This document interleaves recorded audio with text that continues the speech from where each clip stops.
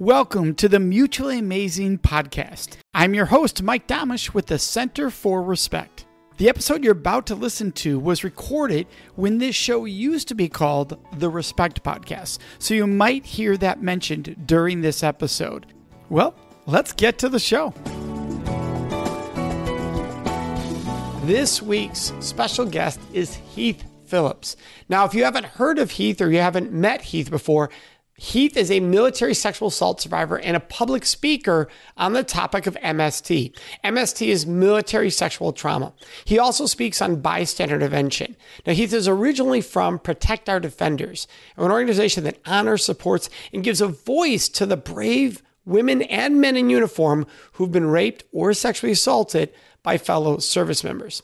Heath has chosen to be a speaker in order to relay his story, the effects it has had on him, the obstacles he has had and has to overcome, and most importantly, to educate our soldiers in regards to the damage sexual assault and hazing does to anyone, including males. So Heath, I want to thank you very much for joining us. Thank you. I appreciate you for allowing me to be on this. Absolutely. And your story is so powerful that I don't want to be the one trying to tell this on your behalf. I'd like to start with you being able to tell it. So how did you get to where you are today, Heath? To be honest with you, when I got discharged, I was already an alcoholic. I was already drinking heavily.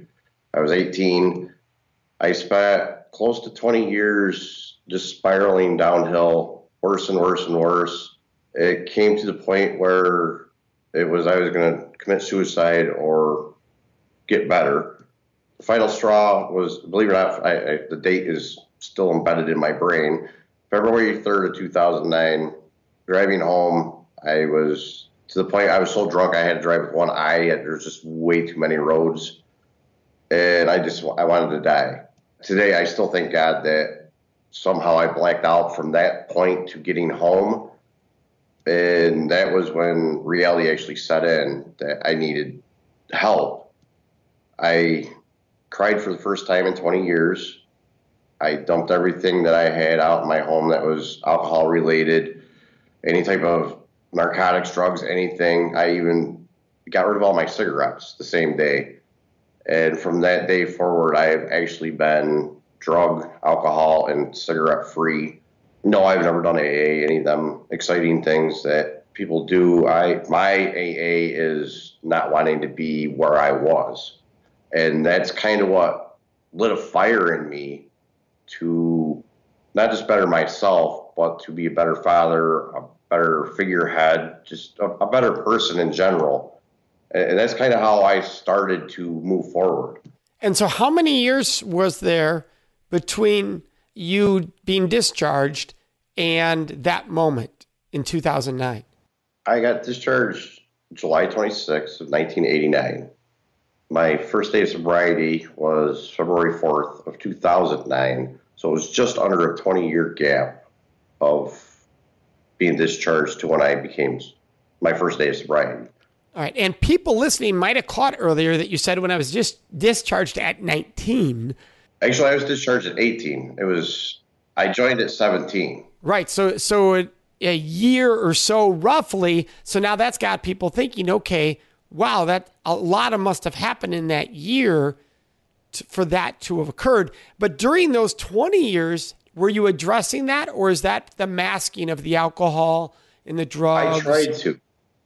Due to the discharge that I had an other than honorable.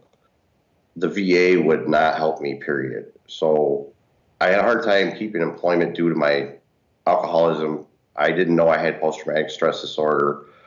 I didn't know why I couldn't be near men. I couldn't handle being near it. The anxiety levels, constant nightmares. But I didn't know what was wrong. So what I did is I just drank. That was how I coped. There was no help for me. Right. You were not the sexual violence was not being addressed because you weren't that deep in yet to figure out what was causing the drinking and the drugs, because you didn't get the support you needed to get on that journey. Correct. Yeah. And so because of how you were discharged, even though you were a survivor, because of the what you were given, the form of discharge you were given, there was no support available to you. So now you're alone and the alcohol and the drugs was coping, if I'm understanding correctly? That's how I cope. That's how I slept. So then you clear the house of all the alcohol, everything, and say, I'm going to change. What gets you into the process of having the self-awareness, the discovery of where's the pain that caused all this in the first place? Believe it or not, Google. I got to give Google props. I started Googling things because I didn't know what was wrong. I didn't know why I was having nightmares, flashbacks, and I didn't know what was causing this. So I started Googling kind of like what happened to me in the military and started reading papers because while I was in, there was a congressional investigation done on my case. One of the mental health people wrote that I had post-traumatic stress disorder. So my command had already was aware that I had this. So I tried finding out what everything meant, and then I started finding out that I was not the only rape victim or survivor or whatever you want to call it from the military. And I started reaching out and I started meeting more survivors. And that's when my curiosity started getting the better of me because they were going through what I was going through. So I was like, how do we fix this? How do we help each other? Things just kept moving forward and forward. And that's when Protect Our Defenders started to launch. And I did the video with them. In 2011, we met in Washington, D.C., a whole group of survivors, myself included. And I'll tell you, I'm kind of redneckish. You know, I live in a country, so I'm not used to the suits and that attire. I show up in Washington, D.C., I'm wearing jeans, flannel shirt untucked, and we go to the Capitol Hill, and we're at the press box, and everyone's in suits. I'm dressed all down, but they didn't care. They brought me on stage as, you know, the male survivor. Congresswoman Jackie Spear was introducing a sexual assault bill at the time called Stop Act. Protect Our Defenders launched their name that day, and nobody cared. It was, the way I explain it is, so like these 6 guys did all these horrific things to me. So I had a bad, like an anger towards the military for allowing it to happen, allowing to kick me out. But when I met these other survivors, there was like no animosity towards them because, you know, they were in the military. It was more of like a kinship. I mean, still today, we all talk. We do our own things, but we still all talk. And it was like having that family that I never had, you know, because I lost a lot in that 20-year bad part of my life.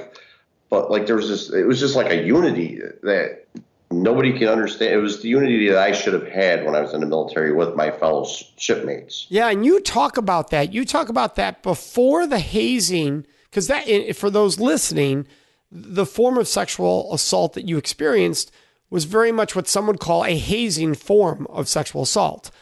It was done by a group as a form of initiation to you. Prior to that, though, because that was when you were started actually serving on your first ship. Prior to that, you were loving the military. From what you've shared, you felt that brotherhood that you're talking about right now. Yeah, I'm an Army brat, so I kind of grew up in the military culture.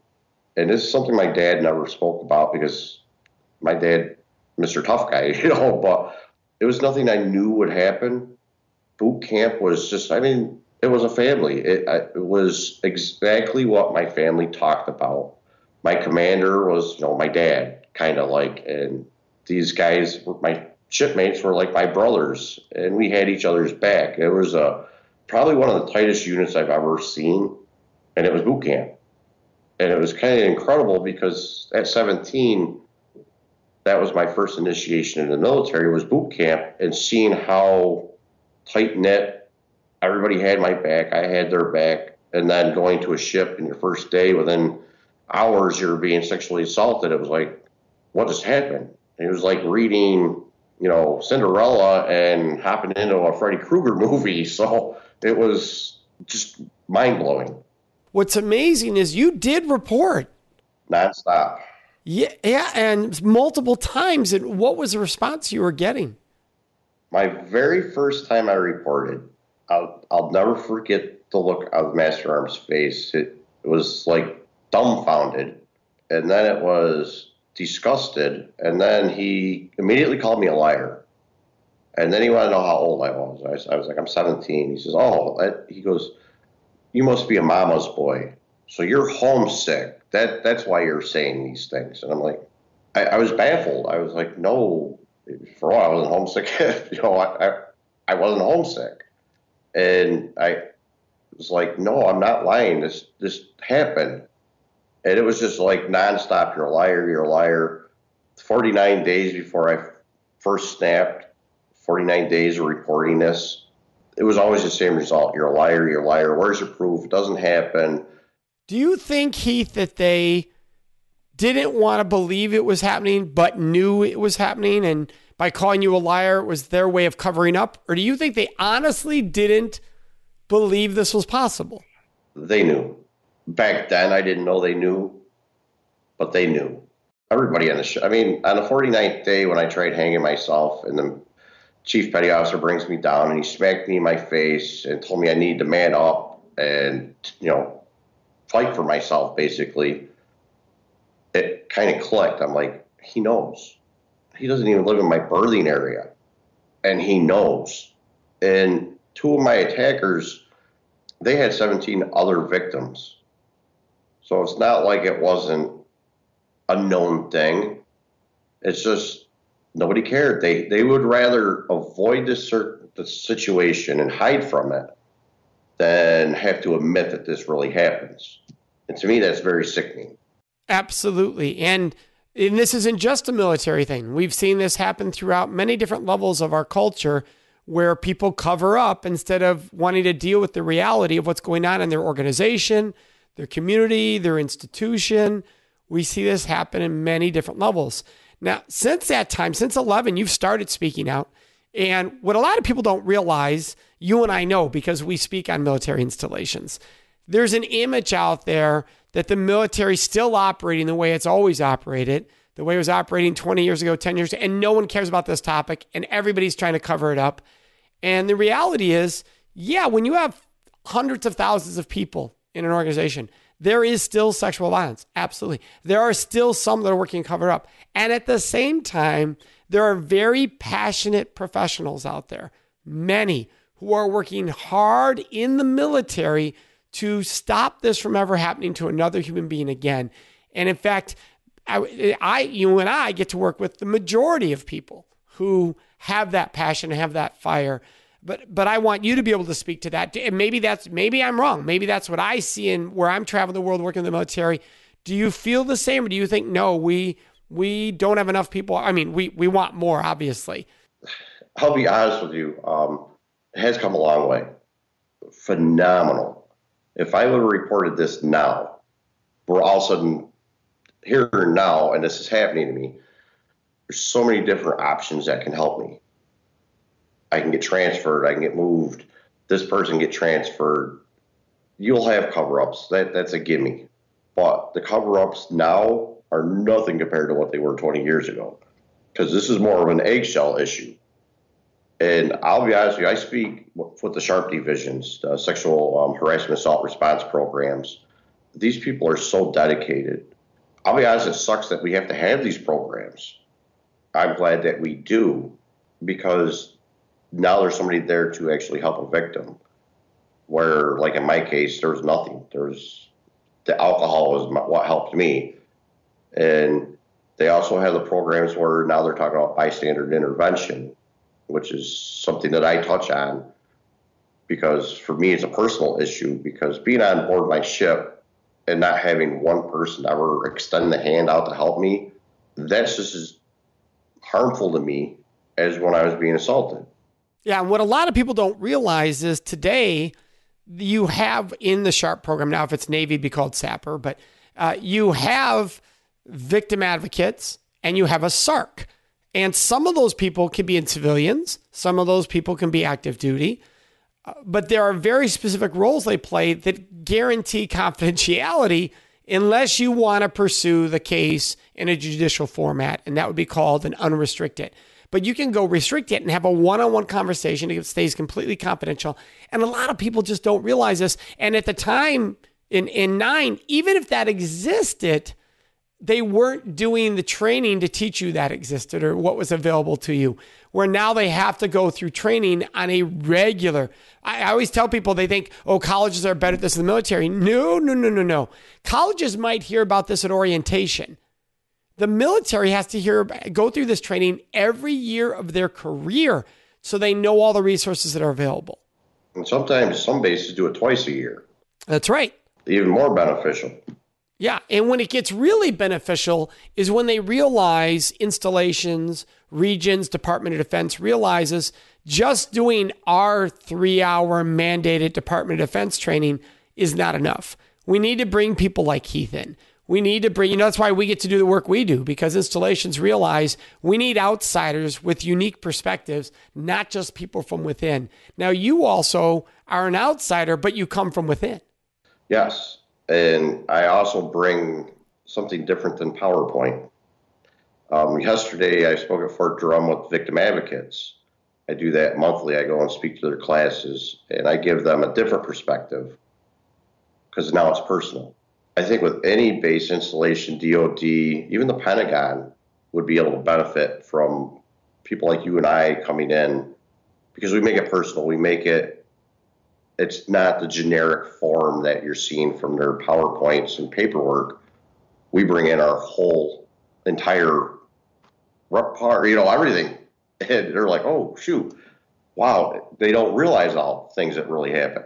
Yes. So what do you say to the person listening who maybe is old school military? And I know you've gotten this pushback. I'm guessing you've gotten this pushback because I certainly get in, comment sections of articles on my work.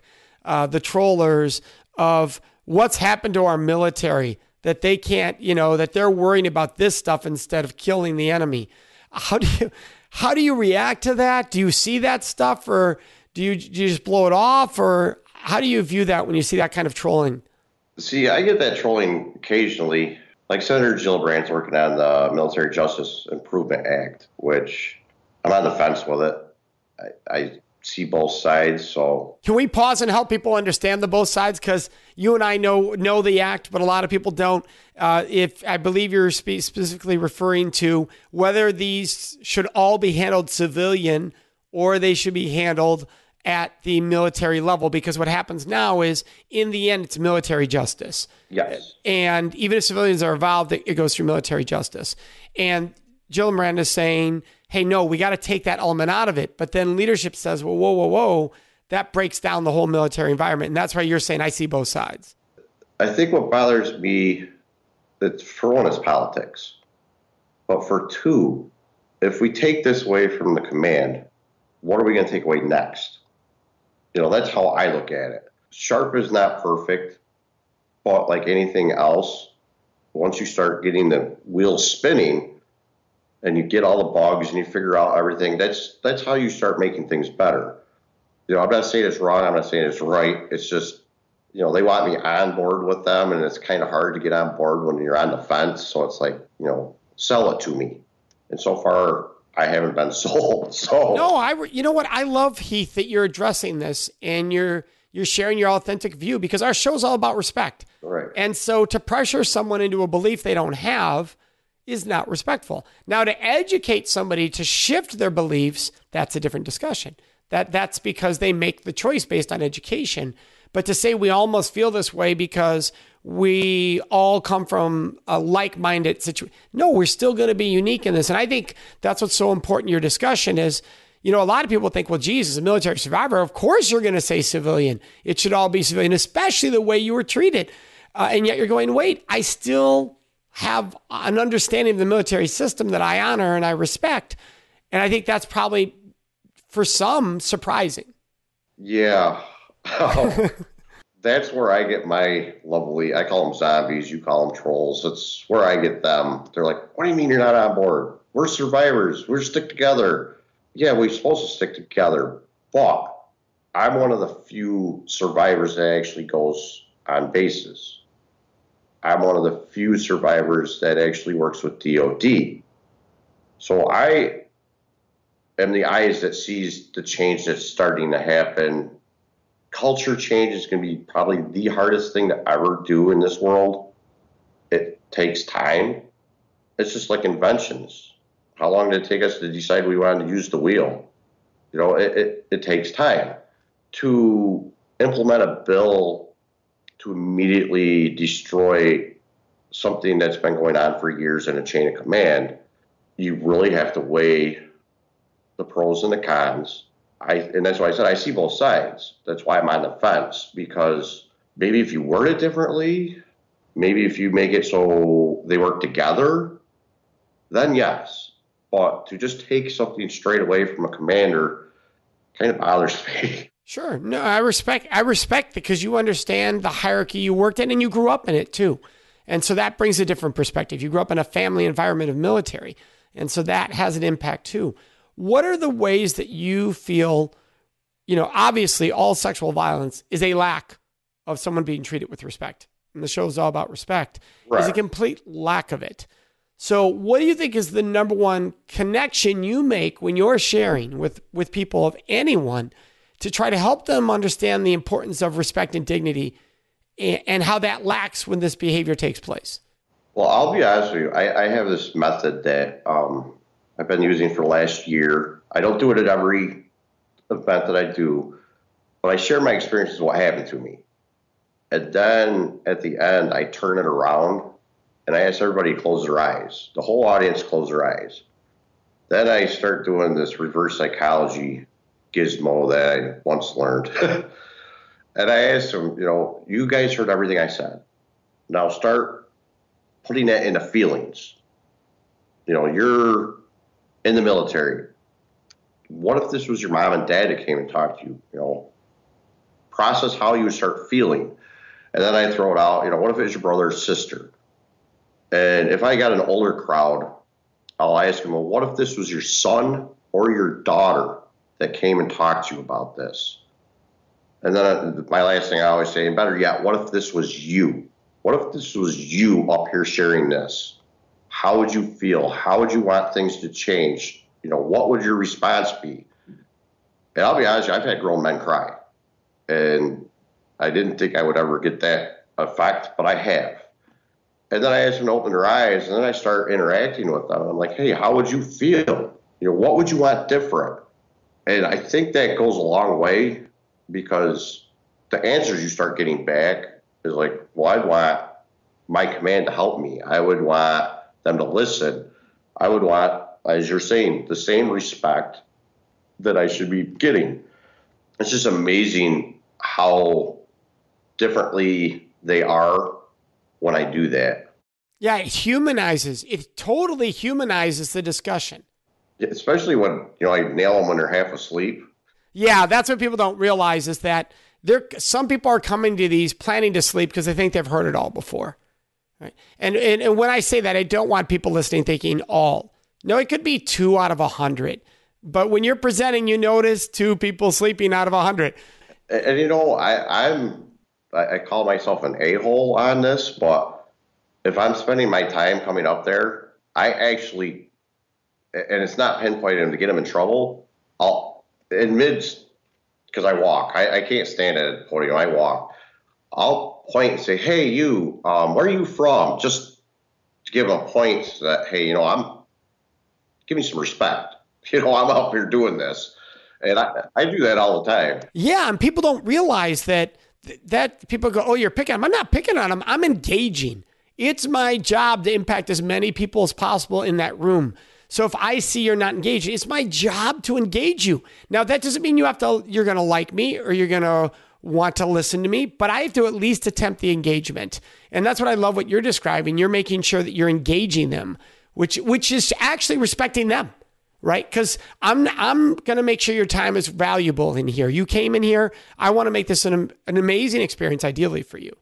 And also, I don't want to see them get PT'd outside because they're caught sleeping. That's right, because that will, for those who aren't aware, what will happen their 6, unfortunately. Sometimes it's unfortunate, but, I got their 6, right, in different directions. So I'll give you an example. I spoke at Fort Leonard Wood this year, and the guy right in the front row was nodding and nodding, and I was trying to ignore him because I didn't want to, make him get in trouble. So what I did is I asked a question of the lady behind him, but I bumped into his leg, so that way he kind of opened up his eyes, and then I stepped up and I said, "Oh, and let me ask you this," and he came up and thanked me afterwards. He just said, "Oh." So I really didn't want to do push-ups today. Well, and to be fair, you and I know this, that our listeners might not realize. Sometimes they're going to this training after a full workload, and I mean a heavy, physically exhausting workload, and this is the end of the day.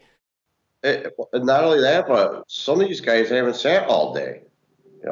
They're out all day long rucking it or something, and then they're coming in and the air's on, because I'm there to speak, so they don't want it hot for me. I don't know. But, so now they're in a comfortable area. So I understand, because I remember boot camp, and I remember rucking all day and then sitting down in class going, oh. Yeah. What do you think is the biggest misconception about military sexual trauma? That it only happens to women. I think that is the biggest misconception out there, period. And what do you think is the biggest misconception about the military in this topic? That they don't care, because I know they do. They do. They do. Yeah. I don't go for the challenge coin. I don't go for their certificates. I go and for bliss. Their general is like so strict on sexual assault. Were you there recently? I spoke there last year. Okay. Yeah, I know who you're talking about. So that's it. Yes. He is like, this is not happening in my command. And I'm like, whoa, wow. That I respect. Well, the ones who show fire change the game, right? Yes. When you have leadership that says, now like that, like in that situation, I'm not going to allow this in my command, but I'm also going to support survivors if it does happen, right? That, and shows that versus the ones who goes, all right, let's get through this. We got to get through it. That's not leadership. That's towing the line to follow the requirements. Yeah, I've had a few of them events. Yep. You meet them. Even they sometimes support you coming in because then they don't have to address it. Right. Mm-hmm. So you get two different kinds of leadership. But when you get the leader who's fired up, you're like, I want to keep working with you because you're going to keep reinforcing the right messages. And that's so important. So I'm glad you brought that up. This misconception that nobody cares in the military when there's thousands, I mean, literally thousands of people in the military who care deeply about Well, look at how large the military is. And I think that's another misconception that people have. The military is huge. So to actually keep an eye on every single person is never going to happen. We're overseas, we're, inland, we're on the seas, we're in the air. So how can a commander keep an eye? And yes, it trickles down, down to the lower levels, but. Yeah. And that's where bystander intervention comes in. And you talk about that and we talk about that because then you get it down to the individuals all looking out for each other, which is so important. Heath, you've been amazing, fantastic. During this journey, was there ever a book or resource that was really helpful for you? I just recently read The Tipping Point. A friend of mine told me that I reminded them of something from The Tipping Point, so I had to read it. I was like, I got to read this. It took me a while to read it because it's just not my style of reading. It's not an easy, it's not, and I don't mean easy as in somebody has to be intelligent or not intelligent. It's just not a quick read. You have to stop and process. You have to think about it and actually understand what you just read.